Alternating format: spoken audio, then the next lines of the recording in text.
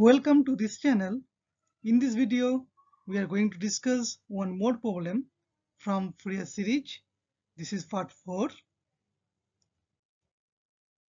Now this problem is taken from GATE 2015 paper. This is about periodic signal x of t. The shape is given here. Now a signal g of t is defined as it is x of t minus 2 by 2. Now we need to find out average power of gt. Okay, so we need to compute the average power of gt, not only x of t. Okay, now how to find the average power of gt? We'll solve this problem. As xt is a periodic signal, obviously it is having one average power. Suppose it is p average. Now if I consider g1t as x of t minus tau, that is, if x is shifted right side or left side little bit, there is a time shift, then what is the average power for g1t? Now as there is a time shift only, shape is not changing, obviously the average power will remain same. So average power of g1t and gxt will remain same, right? Now what about the time scaling? If I consider g2t is x of at, time scaling, a could be more than 1 or less than 1. Suppose a equal to 2, then it is compressed, signal is compressed. And if a is suppose half, then signal is expanded. So for expansion or compressed one, what would be the power? Okay, power is increased, decreased, or it will remain same. Now I'll say that here again there is no change in average power. What is the logic behind that? Now you see here, if signal is expressed as time scaling, means compression or expansion, then what will happen? Signal shape will remain same. Only thing is that time period will change. If it is compressed, then time period is less, and if it is expanded, time period is more. But you see, the power is independent of time period. It does not depend on time period. Like if I have sine omega naught t, right, and that signal if I compressed by 2 times, then I'll have sine of 2 omega naught t. But both signal will have same power.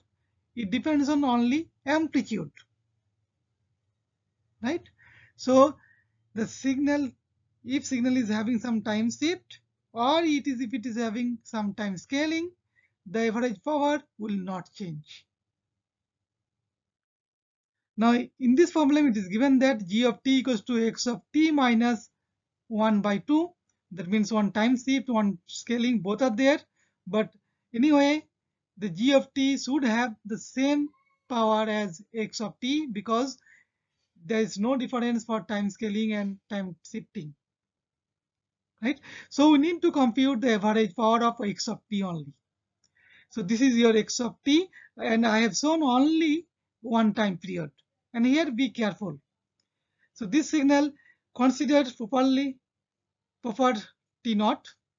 So here this is the linear region, okay, -1 to +1, and signal here -2 to +2. So -1 to -2 is 0, +1 to +2 0. But we need to consider middle of that. Okay, that means we should consider -1.5 this side and +1.5 this side. Then again to repeat. So exact time period t naught is -1.5 to +1.5 means 3 seconds. And within this time period, this -1 to 1 signal is non-zero and it is decreasing in this way, right? So slope is -3t because 3 by 1, okay, -3 by 1 decreasing. So x of t is equals to -3t in this range. And other side, other ranges 1 to 1.50 and -1 to -1.5 is also 0. So for power, we need to take square of that one. So if I take square, then 3 square is becoming 9, and this side both side 9, and here we will get t square from parabola. So this is parabola, this is also parabola. So within this parabola, we need to find the area under this curve. That is your power, that is the area, energy. And if you divide by this T naught, then we will get average power, right? So average power is 1 upon T naught, 1 upon 3. And this energy is will integrate from -1 to +1, and it is minus 3t whole square. So minus 3t and plus 3t is same. So I have considered only plus 3t. That's whole square dt, right? So this one again. So you see -1 to 0 the shape, and 0 to +1 the shape is same. So area will same. Just we can multiply 2 and we can consider only one side, 0 to 1. So now this 3 square I will take outside, and t square dt, it into integration is t cube upon 3, and lower limit is 0, upper limit is 1. Okay, if I put these things, then 2 upon 3 it is 9, and it is 1/3. So if you simplify it, you will get 2. So average power of x of t is 2, thus average power of g of t is also 2. So answer is 2, right? So it is solved.